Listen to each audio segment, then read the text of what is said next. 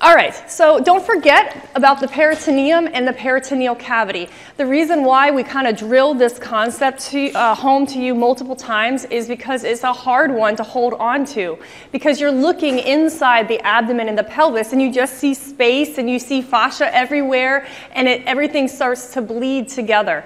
But the peritoneum is going to actually segment the abdominal pelvic cavity into an abdominal cavity, everything that is associated with that you already did in the abdomen, and the inferior aspect of the peritoneum, which is the pelvic cavity. So everything that's below the inferior expansion of the peritoneum. So the peritoneum is probably still attached in the pelvic area and draping over the organs like we talked about when we did the introduction. So don't forget to have that concept in your brain as you look down into the pelvic cavity before you remove it off and it's gone. It's gone for good, and it's not very easy to put back on and get that appreciation.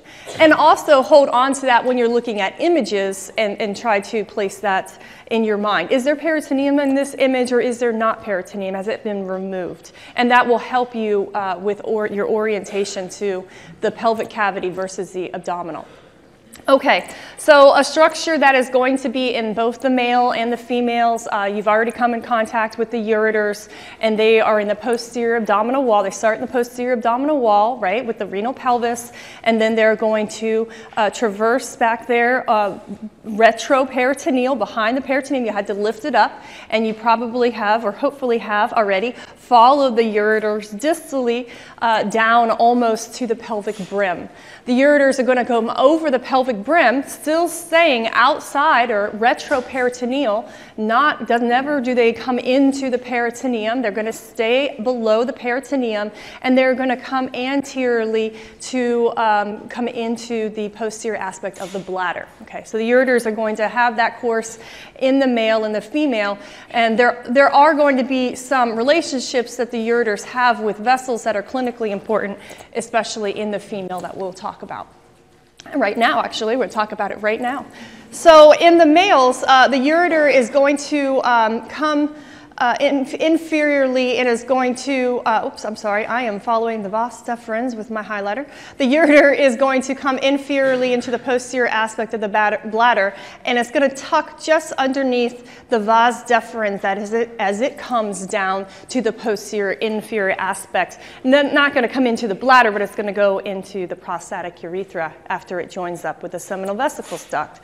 And the reason for this anatomic relationship is because of the developmental process of the prostate and the testes, and that is going to be described and picked up for you kind of more in an illustrative way by Dr. Tabi Manuel and myself when we talk about the urogenital development, okay? In females, the ureter is going to come down the posterior abdominal wall. It's going to cross the pelvic brim as well, and it's going to traverse posterior to the uterine artery. So the uterine artery is going to come on top of the ureter, and then the ureter is going to actually go on top of another artery called the vaginal artery. So this relationship is pretty consistent, and it's a clinically important relationship if you're in that area and you don't want to disturb the ureter because you don't want to accidentally clamp off the ureter instead of the uterine artery. And so you have to kind of hold that relationship in your head. And the way that the kind of common term is that water runs under the bridge being the uterine artery and the water being the ureter, urine in the ureter. Okay, so that's the clinical point that you should look for in lab. Even if you don't have a female cadaver, go over to one that does have one and that has a uterus and look for that relationship. Okay, so the bladder is a hollow organ. It has a very, very muscular wall. The muscular fibers are oriented in kind of, they say it has kind of loosely 3 layers, but they're really a somewhat of an interlocking random orientation. And we'll look at the bladder next semester in histology, and you'll be able to see how the muscle fibers kind of are all interspersed together. The muscular wall is called the detrusor muscle. Collectively, they call that muscle the detrusor muscle. And the bladder is known for its ability to distend to constrict down and then distend up and fill, and it's going to change position according to how much urine the bladder has in it. And you've already seen this point when you go walk around the lab, well, or I guess we haven't done the pelvis, but we're doing the pelvis, you'll see that the bladder will be all different sizes, thinness and thick, and you'll think, oh, this one's got a big bladder. Well, it was just distended, and it's not necessarily that all of them could be distended to a maximum point. And so there are the ureteric orifices where the ureters come into the bladder. That is an anatomic point. And then there is an internal urethral orifice where urine is going to leave the bladder. And the bladder has a special lining that has a specialized epithelial cells that is going to protect the lining of the bladder from the contents inside. Okay, and we'll pick that up next semester. All right, and it's associated with the rectum posteriorly and anteriorly, and also the vagina in females, and the rectum in a non-uterine pelvis. And then anteriorly is going to be connected to the pubic symphysis. There's a small space, a little bit of connective tissue, loose connective tissue there, but is associated with that pubic symphysis anteriorly. Okay, so the position of the bladder, it changes throughout life. In infants and young children, the bladder can come all the way up high in the abdomen. And so that was sort of, I guess I had been teaching anatomy for quite a while before I realized this was presented in your current text in like a little specialized area that I hadn't read. And so it was sort of surprising to me to think about the fact that the bladder comes really high up in the abdomen in young children and infants. So that was a point that I wanted to point out to you. And even in adults, what they mentioned in the book is that a completely filled bladder can raise to the level of the navel, which it should help you think about if you ever do needed to come and approach the bladder. There are more than one ways to get to it. You can come superior to the pubic symphysis to, the word I'm looking for, not to approach the bladder instead of necessarily having to come through the urethra. And so that's sort of an interesting anatomic point for me that has clinical implication. Okay, so the bladder has different parts to it, and the parts aren't necessarily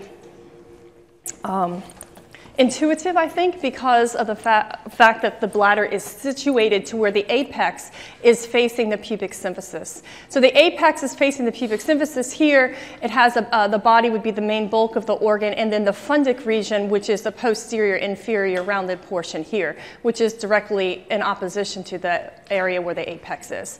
And then the bladder is going to funnel down into a neck, which is going to be continuous with the urethra. So those are just if you're being able to describe where lesions are located at, or various things that you see on medical imaging. This is an anatomic orientation. Okay, and then some other parts that I mentioned to you just a second ago is that there are ureteric orifices, and that there is an internal urethral orifice that is here, where it's continuous with the urethral, and in males there is an internal urethral sphincter that will actually contract to prevent retrograde movement of sperm into the bladder from the urethra during ejaculation. Okay, and the area that is caused, this yellow area that's caused by interlocking these anatomic points, is called the trigone, and so which is an area where you can get more common to get infections. And so these are important anatomic points on the inside of the bladder, not just the outside there. Okay. We talked about parts of the male urethra when we did the perineum. So we talked about the spongy part of the urethra that was also called the penile, and then the membranous that's also called the intermediate part that goes to the pelvic floor. But there are also two other parts. There's a prostatic part, so it's going to be the part that goes through the prostate gland here, and then not really depicted on this image. There is a pre-prostatic part that will be a small little part of the urethra just inferior to the prostate when the bladder is less full, so it's more empty, and then you have a little bit of urethra that is going to be external to the internal urethral sphincter. In the female, it's not segmented into different parts. The female urethra is more distensible than the male urethra. and it is also considerably shorter usually, and that is why the female is more likely to get bladder infections than the male because of the close proximity of the urethra to the external environment, and also how distensible the urethra is in the female. It allows for microbes to get into and pathogens to get into the bladder easily, or urethral infections to spread faster. Okay. Oh, I hope you all hooked up your. Did you all hook up your turning point? No. Yes. Anybody need the session number? Yes, some people do. 370. 789. 370 789. Thank you. I got to read my question. Which of the following pelvic organs is most susceptible to injury when traction is applied during surgical procedures? All right, maybe not the best wording, but hopefully you understand what I'm trying to ask. Which one of these structures do you think might be more delicate? Poll is open. I have 12 responses. Thank you.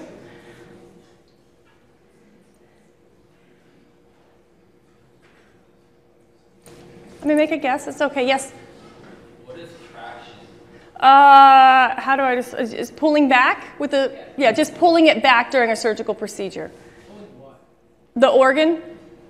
Oh, okay. That's my understanding. I could have it wrong. I think of it as holding back an organ so that you can do a surgical procedure. Yeah. With either an instrument, or in this case, it could be an instrument or not an instrument. Yeah, that's which one's the most fragile. Like I said, maybe not the best wording. It's not an exam question. I'm just, it was 1 in the morning. This is the last thing I do is read all those clinical boxes. I'm like, well, that's cool, but I don't know how to word this. All right, let's see what the answer is here. All right, most of you put the ureter, and you would be correct from this list if this is a very hypothetical general question. Now, the whole reason why I brought this up, though, is to explain that the ureter has these long vessels that traverse the length of the ureter, and they're fragile, and they come from multiple sources. When you read the blood supply if you read the blood supply to the ureter, you'll see that it's coming from little branches from lots of different places. And these long anastomosis that occur can be disrupted when you apply traction to the ureter. So it's a very fragile organ, and what they talk about in the clinical box is if you disrupt the blood supply, you're not necessarily going to know it right away. Kind of like the myocardium. If you have a heart attack, the person might survive the heart attack. But what happens is that then the wall loses blood supply, and that part of the ureter is going to become necrotic and eventually ruptures. And so you may not know right away, but after a few days, if the ureter ruptures, then that's going to be a big issue. Okay, so that's why I was bringing that up. Sorry about the wording. Okay, the rectum. The rectum is the part of the GI tract that's in the pelvic cavity, the rectum. And it is going to have an inferior dilated portion called the ampulla. And as the sigmoid colon turns inferiorly, and the rectum, that part of the GI tract it turns into the rectum, what happens is that the tinea coli along the sigmoid colon are going to spread out and make this big layer of smooth muscle all the way around the rectum. Okay, and so it is going to be the part of the GI tract just superior to the pelvic diaphragm, the puborectalis muscle that is slinging around this rectum and allowing it to hold a considerable amount of fecal matter before evacuation. And after the rectum courses through the puborectalis muscle on the other side of the pelvic diaphragm, now we're in the anal canal. Okay, so like a lot of those words are used interchangeably throughout your life. You've heard of rectum and anal canal and anus and all of that stuff, but hopefully now anatomically you're thinking about where that particular word is in the body. Okay, And so I give you a little extra information there for your reading, in case you're not reading the textbook. And don't forget to think about that. Where does that sigmoid colon? You can see the Taenia coli spread out in that the serosal lining around the rectum, it's different than the rest of the colon. Okay? And also the epiploic appendages stop, and we don't have haustra like we do in the rest of the colon. Okay, so the pelvis has a lot of neurovasculature that we talk about, that we're going to talk about. The internal iliac artery is going to be the main neurovascular vascular structure and vein in the pelvis. So it has an artery, it has veins. A lot of the arterial branches are similarly named to the veins. And so here we have the situation where this iliac, the aorta branched into these common iliac arteries. The iliac arteries branch into an internal and external. The internal goes into the pelvis to do all of that, all the organs and the wall and the muscles and everything that needs to supply. And the external iliac artery is going to continue into the lower extremity. And so that's the anatomic situation that we're in. Unfortunately, I hate to break it to you, you probably already know, but you're going to have to find all these branches. So instead of going through all of these branches, and this branch comes off and it's going to go here and it has this relationship, which would take me 20 minutes that I don't have, what I did is, it's super important and it is really well described in your dissector, but I have a little tangent here in the lecture, a little link, and it goes through the anterior division, all the branches, and each artery, posterior division here, and each one, and it tells you how you can find the different branches. It points them out for you, okay? And then you can go back to the lecture and you can continue that on. So you don't have to look at it right now, but you want to look at it later. And maybe you just read the dissector and you say, forget about that. It doesn't matter to me, but the information is here for you, okay, to help you out. All right, there are pelvic veins. There are the internal iliac artery has similarly named veins for the most part that are going to, in the tangent, it tells you about a couple exceptions that are going to course along with the arteries, all right? But on the walls of the organs, the veins make really nice plexi that are going to drain blood from each of the organs. And they have the names like prostatic plexus, vaginal plexus, uterine plexus. And so you can read about those in the textbook, or you can see them in lab. They don't have all these branches that you need to know, but the concept needs to be there, how blood gets back into the iliac, internal iliac vein, and then back to the inferior vena cava. All right, but see, look at these. Look at the walls of the organs. So check out the venous plexus, although you're not going to have to necessarily point each of them out and name them. Okay. I wanted to say one more thing about this. I made this slide here, talks about the rules. So although I'm not going through all of them, here are some rules, like where they are situated at. The nerves are going to be medial, the vasculature are going to be medial to the nerves. So these are just some rules to help you kind of orient it in your mind, because although you're learning all these little parts, they are organized. They're clumped together and organized anatomically. And so I just made this for you because it helps me to compartmentalize where the nerves are in comparison to the arteries and the veins. And you'll see these relationships today or Monday in lab when you look in here. Okay. All right. So now we have some female internal organs. So for a uterus-containing female, we have some organs that we haven't really talked about yet. So here you can see the entire female genital tract. We already talked about the vulva or the pudendum. And then, so here we're going to have the vagina, the uterus, the uterine tubes, and the ovaries to talk about. All right, don't forget about the peritoneum.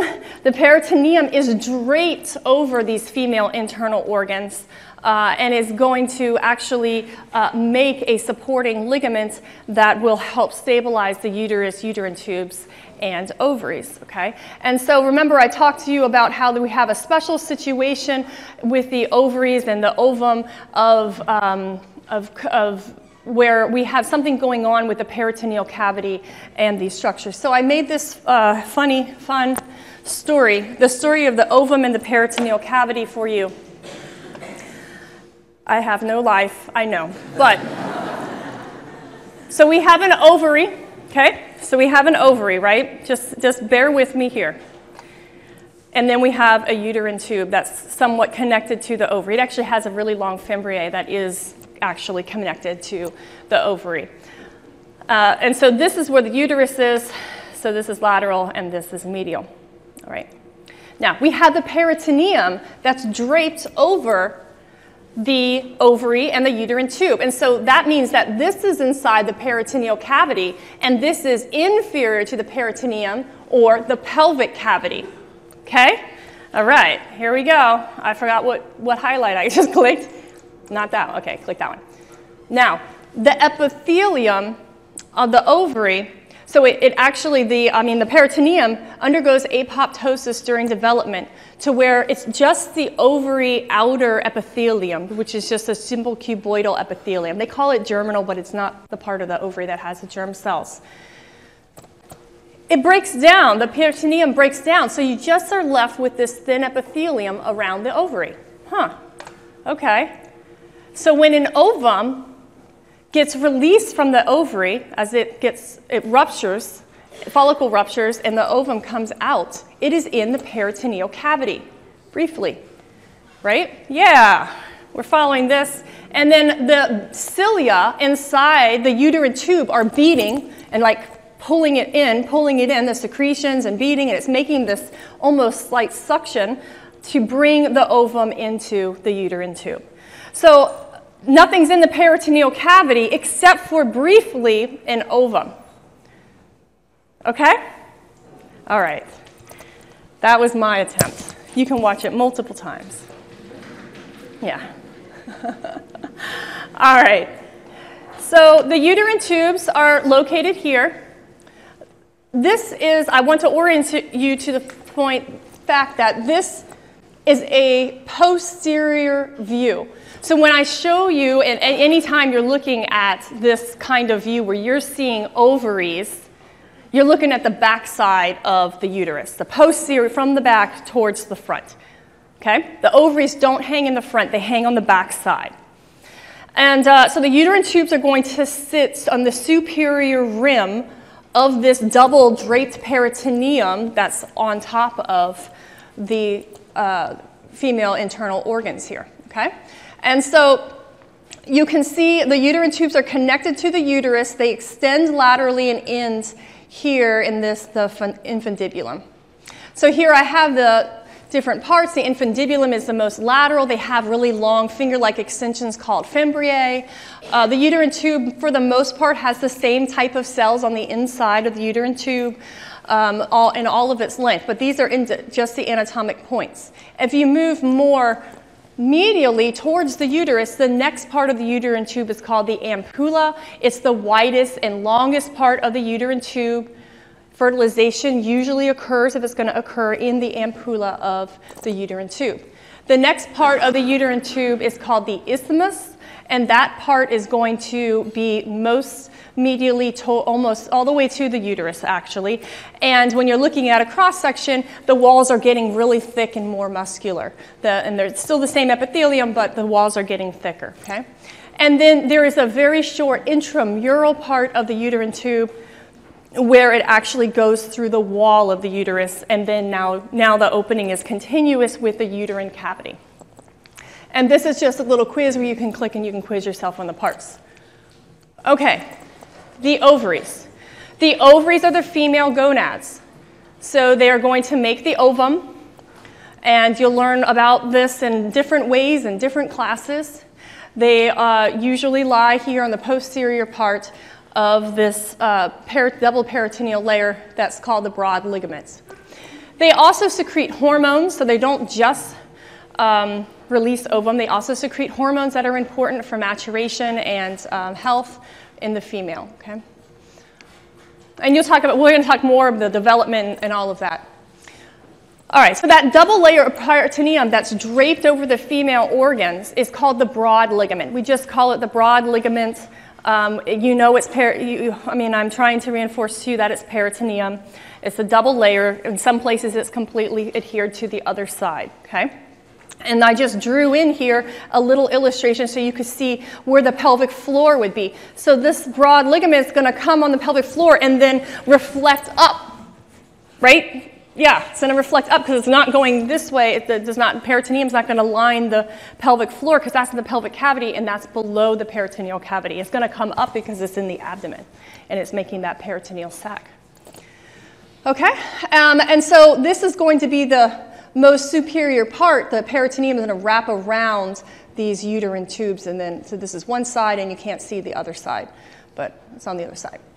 Now, the broad ligament has different names, and they're just regional names. Most of the part of the broad ligament, inferior to where the uterine tubes are located, all of that big part is just called the mesometrium. I forgot there for a minute. The mesometrium. So most of it that you're looking at, that you can hold, and you can wiggle the uterus back and forth, and you can see that all of this is the mesometrium. That was the easy part. Now, the other parts of the broad ligament are a little more tricky. So you want to take some time to look at this in lab, because the only time you can really, I found the best picture I could find, but it's still a hard thing to think about. All right, so this figure is this part, kind of, over here. So we're looking at the uterine tube. Here's the fimbriae on the ovary. Here's the ovary, and so it's cut. And we're looking from medial to lateral.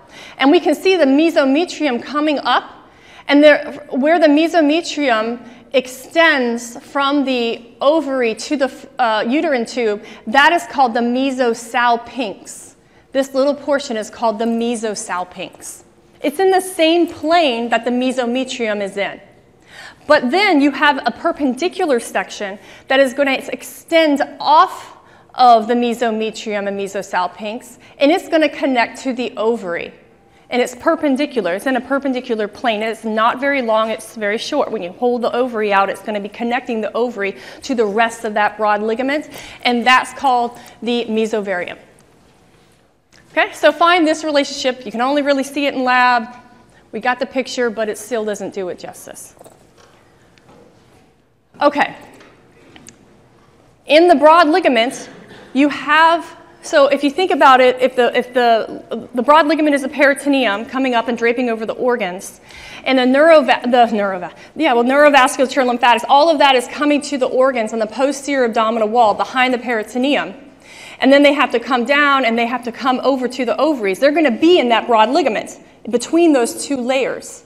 That part of the broad ligament that those vessels, nerves, lymphatics are coursing in is called the suspensory ligament. It's just an anatomic part. That part, you'll feel it. You'll feel the thickening where the vessels are running through. That's called the suspensory ligament. It's running from the lateral wall of the pelvis and coming towards the ovaries. Or you can find it at the ovaries and go backwards, whichever you want to do. Okay.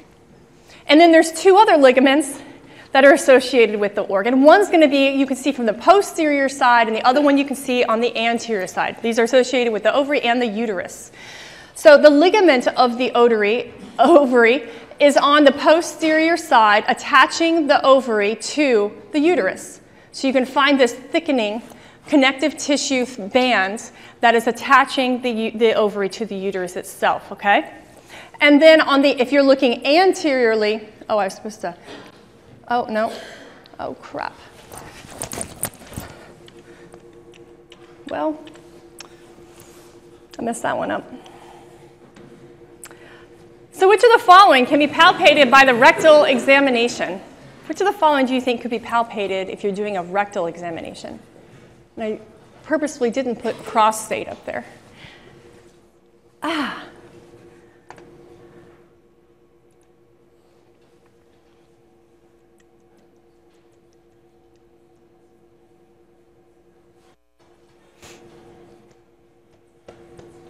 It's not open yet, but it's opening. It's going to work. I know.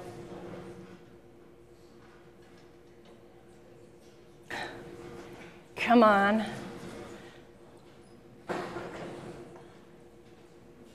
Oh, wait, I did this. It just did this. Okay, hold on, let me just do this thought. Think about what your answer was. What was I saying? Okay, so on the anterior view, you can see the round ligament of the uterus. that round ligament that came through that inguinal canal in females is going to come around and attach on the anterior side. Okay, so find that too. Don't just find it in the inguinal canal. Follow it all the way down. Okay, so if you're, and find all of these points, the suspensory ligament, find the round ligament, find the ligament of the ovary, look for the mesometrium and the mesosalpinx and the mesovarium. Okay? Now, which of the following can be palpated by the rectal examination? The poll is open. Magic occurred. So you can put your response in.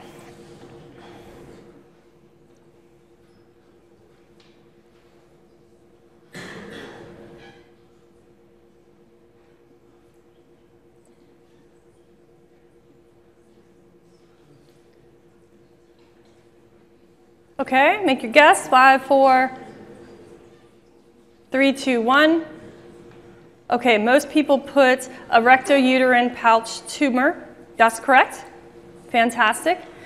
So they all could actually, I know, I'm sorry. I know you hate me for this, but I like reading these boxes, and I try to point out things that surprise me, because people say prostate over and over and over again.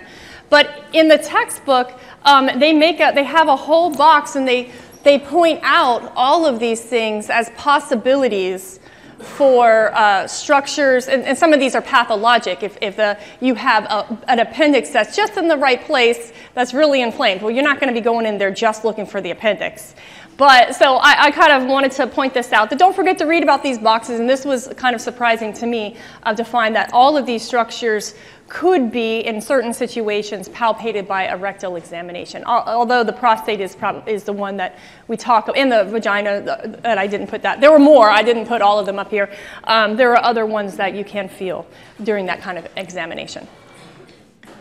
Okay, the uterus. So the uterus is also a hollow organ, but it has a really thick muscular wall. Okay, so it usually has a smaller cavity. It's not as no, it is distensible. It does distend in certain situations, like pregnancy, but for the most part, it has a very thick muscular wall, and it is going to lie between the urinary bladder and the rectum. And so you can see it positioned here. And so the muscular walls will change if you do have pregnancy, and I think that one's kind of definitely easier to understand in regards to expansion of the fetus and responding to fetal growth. But the muscular walls change, and the epithelium also change regularly in response to hormones, so it's very associated with the endocrine system. And that will be explained in great detail in physiology, and we're going to talk about it in histology as well. Okay? All right, and so here you can see a figure of the uterus. So the uterus is huge. It gets very, very big, and because the cells are made of they're smooth muscle cells, which means they can replicate. So that is sort of a nice quality of the cell type, and you can see then, like in this situation, although the uterus gets large in regards to the organ's volume, the walls are much thinner than they were when in a non-pregnant uterus that was more constricted. Okay. And certainly the cavity is changing in its size as well. Now, the normal position of the uterus is going to be anteverted and anteflexed, and so usually the uterus is sitting in regards to the vagina and the cervix is what those terms are giving the reference for. And so the uterus is usually sitting on top of the bladder when the bladder is empty. And so that's not always a situation. There are lots of variabilities in the uterus shape, size, and the way that it's positioned in the female pelvis. But this is just the typical presentation. Okay. And you can see that in this figure over here, and so when you're looking at a mid-sagittal section of the female pelvis, this is sort of the most typical representation that you're going to see. The uterus has different parts. It has the body, which is all of the green. The fundus is the darker green between the openings of the uterine tubes into the uterus. And then here it has the isthmus, where you have this constricted portion right before you get to the most distal aspect, which is called the cervix. Okay? Here you can see the cervix. The cervix is just below where it constricts down, and it is fibrous, very fibrous, and that is the part of the uterus that is going to dilate during labor and allow for childbirth to occur. And so you can usually feel where the cervix is when you're palpating the uterus because it's really, really tough and hard.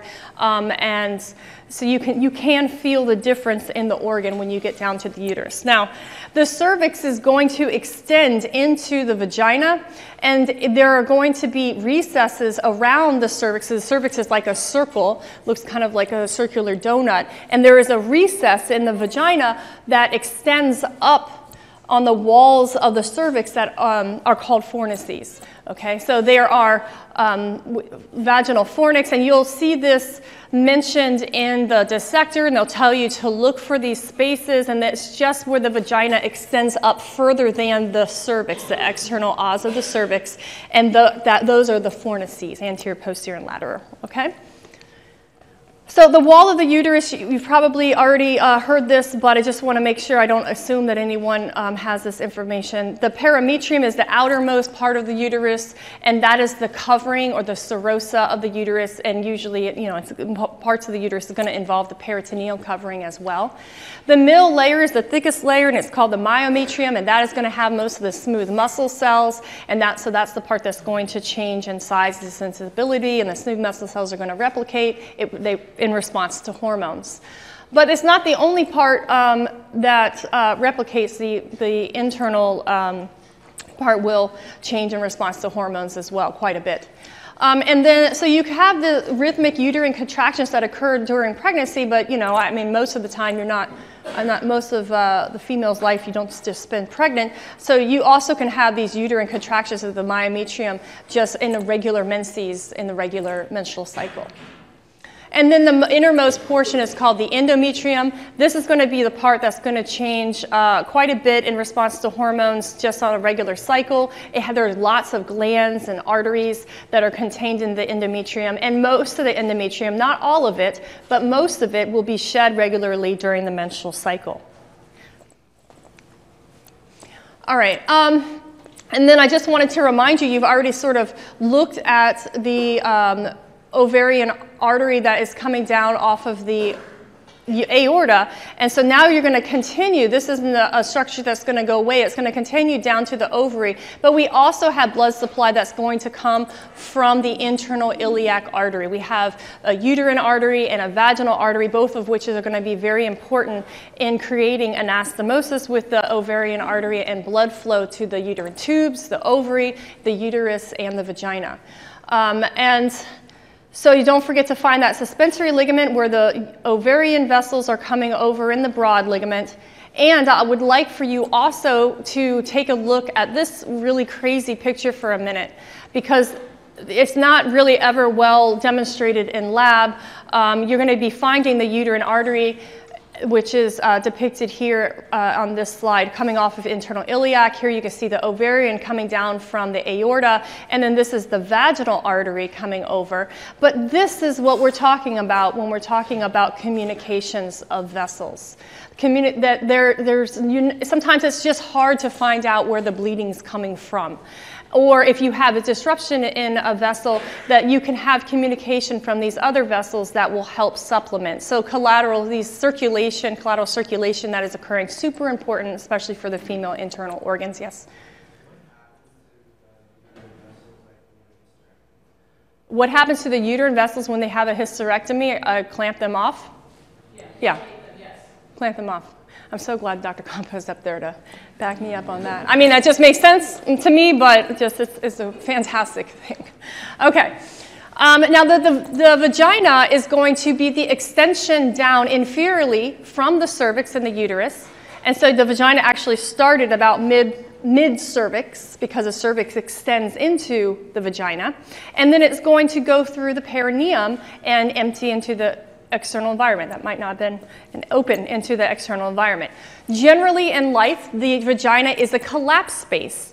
And so all you see in pictures that this is open tube, but it's not the way that it is in real life. It's generally a collapsed space that's collapsed anterior posteriorly. And so here you can see that it extends. It's going to open into the vestibule of the vagina along with the greater and lesser vestibular glands and the urethra. Okay.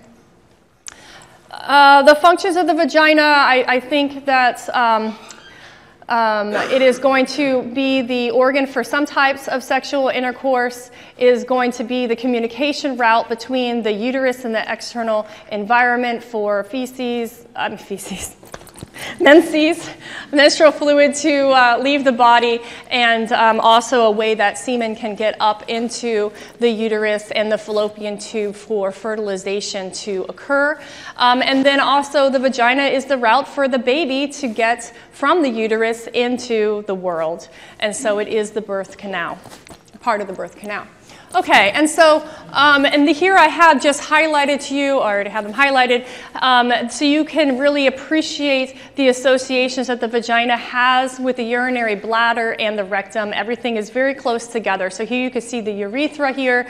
The urethra in the female doesn't have an internal urethral sphincter, and actually even the external urethral sphincter is conical in shape, and so it's the completely different kind of muscular situation than the male pelvis, and they have extensive amount of information in the textbook. If you're really interested in this area, that you might want to read that, and that will help give you a different point of view that I don't have necessarily time to go into. And then I like this picture because it shows you a little bit a different view of the fornix. So don't forget to look for the fornixes that extend up alongside this. And this is sort of the view you'll see when you do your dissections in lab, will be a cut like this. Okay. All right. The textbook and it goes into the elaborations on the different types of muscles that the female has in this area. And I didn't talk, some of them which lie in the deep pouch, but I didn't bring them up there because I had this time here to do it. So there are these slips of muscles that some of which you're already familiar with, like the external urethral sphincter and the bulbospongiosus. But two that you're not, the pubovaginalis. This is just some condensed muscle that runs from the pubic symphysis to the vagina, and the urethrovaginal sphincter, which is depicted here in purple, that wraps around the vaginal wall. The vagina has a lot of muscle in the wall, but these are muscles from other places that connect to the muscle in the vagina. And these sphincters help compress the vagina, okay? And so I kind of give you, this is sort of the skinny on the topic, but I do want you to understand that we have a lot more muscular connections in this area in the female than we do in the male, okay? Yes? Is the pubovaginalis paired on either side? Is the pubovaginalis paired on either side of the body? I think it's continuous. It's just one, from my understanding of reading, that is one continuous thing. So do they call them two? I don't know, but I didn't get that impression. Okay, the male internal genital organs. So the testes start internal, and I know that they're housed externally, but we're going to just talk about them for 1 second.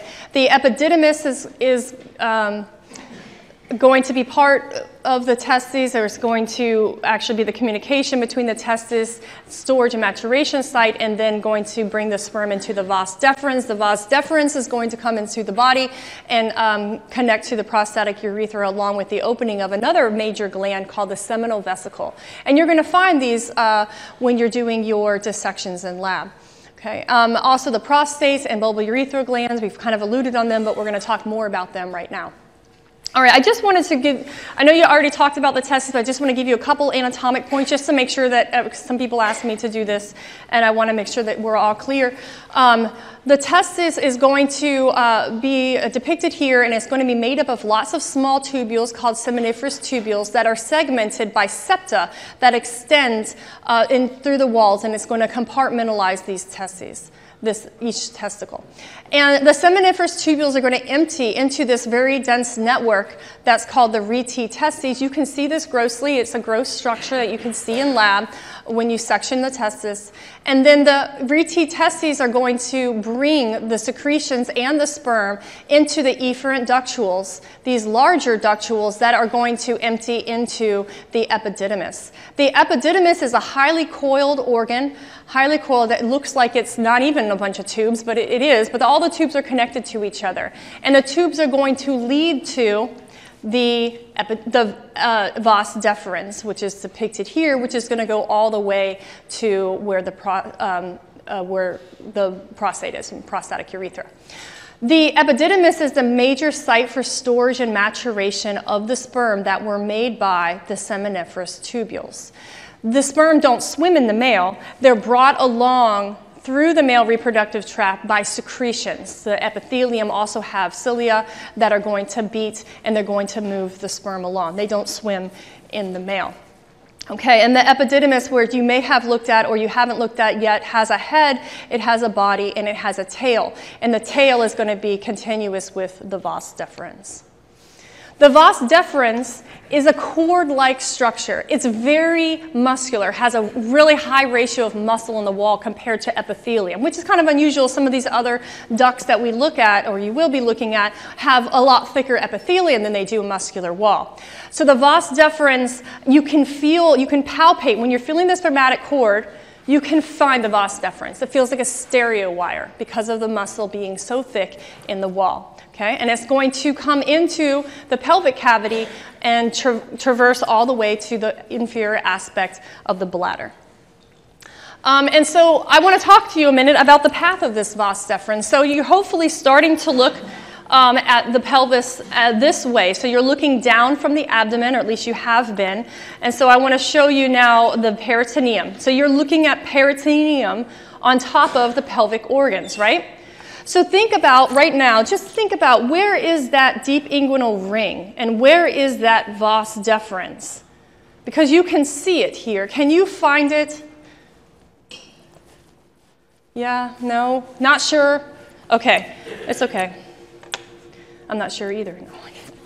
So here you can see the area of the deep ring and the vas deferens, but you're not looking at them because the peritoneum's on top.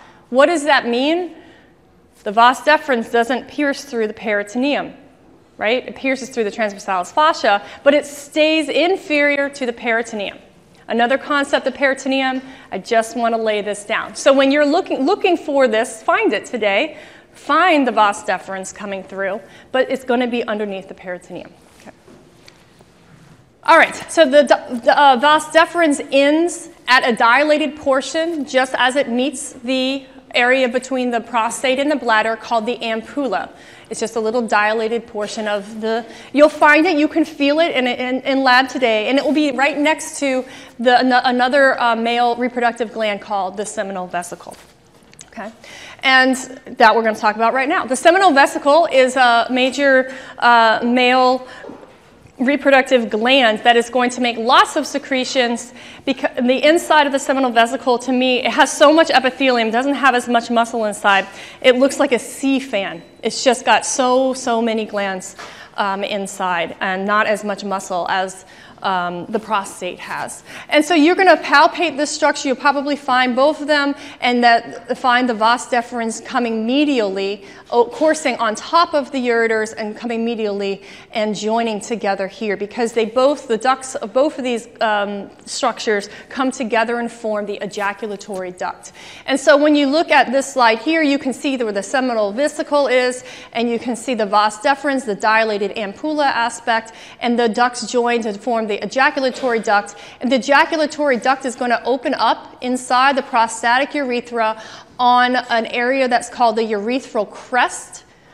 And that we'll talk about this in development. And on both sides of the urethral crest, you have a little tiny opening for the ejaculatory ducts. I have found these in lab, not all the time, but they're pretty small, but you can find them.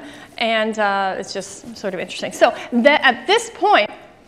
at that point where it opens into The prostatic urethra is where you have all of the secretions from the male come together. Prostatic secretions come in and secretions from the seminal vesicle, and you have the sperm and secretions coming from the testes, right here. All right, the prostate.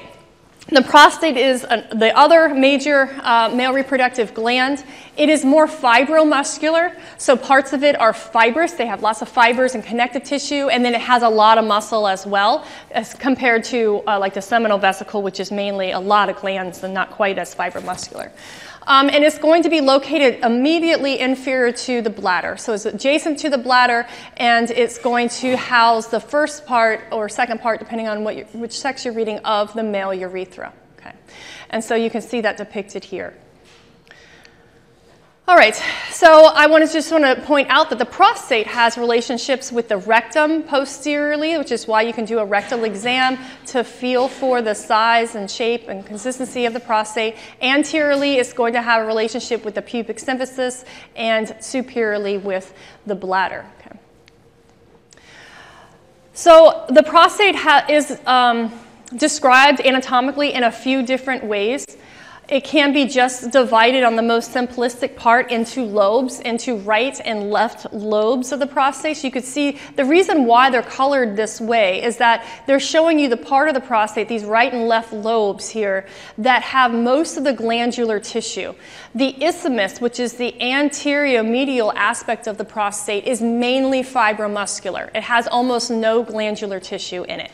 And so it's not the glandular tissue, that epithelium is replicating and turning over and making secretions. That's the tissue that you might have trouble with when it comes to hypertrophy or tumors. Not the fibromuscular isn't turning over as much, and so you don't have as much risk there. Okay? And in the posterior aspect, posterior medial aspect, there is just a small central furrow that exists. Now, each lobe can now be anatomically, and your book goes into this even in more detail, into lobules. And it's just the anatomic description of the different glandular parts of the prostate. And so some of them are shown here in this image here. And what I want to point out is that the superior medial lobe and the anteromedial lobe is going to be, you can only see the superior medial lobe, but that's depicted here between the prostatic urethra and the ejaculatory duct. And those used to be called the median lobe. And this is how they're described anatomically now. This part of the prostate is the part that commonly undergoes hormone-induced hypertrophy and creates benign prostatic hypertrophy. And it's a very high percentage of males that have this occur. I think it's up in the 80s, up in the 80 percentile. And increases with age. Okay.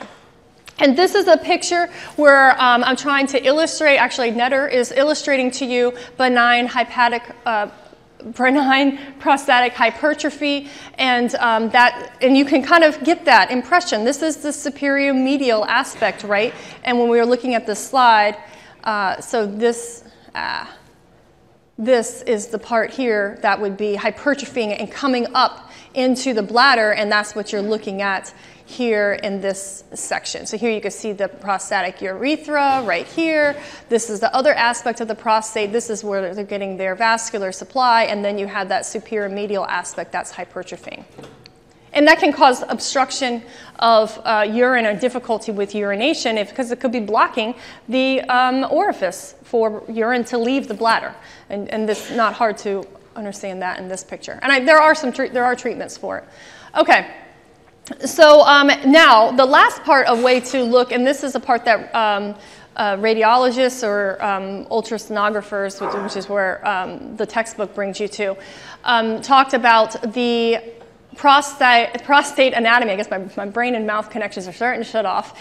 Here you have the anterior muscular zone, that fibromuscular area that's depicted here, and you can see it here in this ultrasound. And then it's described, the rest of the prostate is described as having peripheral zones,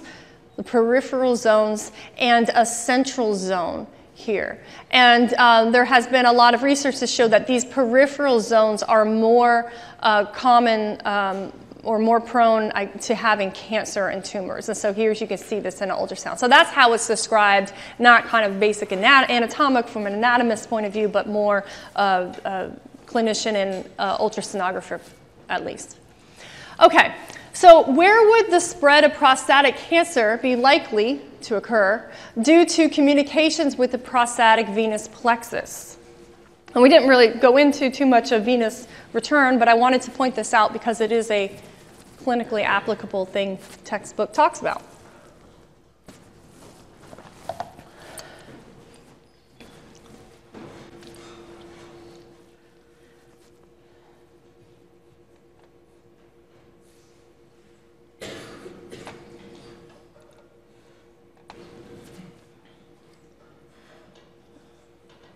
Open, poll, open.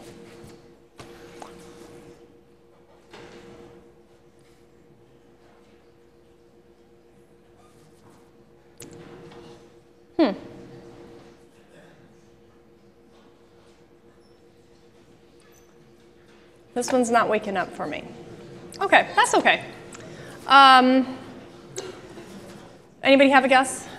Kidney. The kidney, okay, good. Any other ones that might be? The spine, why would you say that? Because of what plexus is in the sacral spinal plexus. All right. I like your train of thought here. Let's see if I can get this to advance. The computer's thinking. Okay, so this, I was thinking, I'm just gonna keep going, I guess. Okay, so the spine initially, and then the brain would be the two different or most common areas. I mean, certainly when you have metastasized cancer, cancer can spread to lots of places through lymphatics and the vascular system, especially the lungs and the liver, because they're both filters of the vascular system, so cells can get caught in those areas. But in this instance particularly, communications with the prostatic venous plexus doesn't only go up through the iliac to the inferior vena cava. It also communicates with the internal vertebral venous plexus. And since there's no valves in those veins, any tumor cells that could retrograde go through this drainage not retrograde, but it's taking its normal course through this passageway, can go up into the internal vertebral venous plexus and then go even all the way up into the brain. So that's just sort of a clinically applicable point that is usually brought up about prostate cancer and the routes of metastasis. Now, this is not the only route, and it's not the only place that you're probably going to find them, but it is something that you need to be aware of. And we're going to talk about these types of communications with veins that don't have valves as we keep going throughout the rest of the course, because it's not the only time that this is relevant. Okay, right on the dot. All right, now you have another lecture today. Dr. Tabi Manuel is going to talk to you about the development of the urinary system. So what, did they get 10 minutes or? 5. Okay, you get 5 minutes. Thank you very much.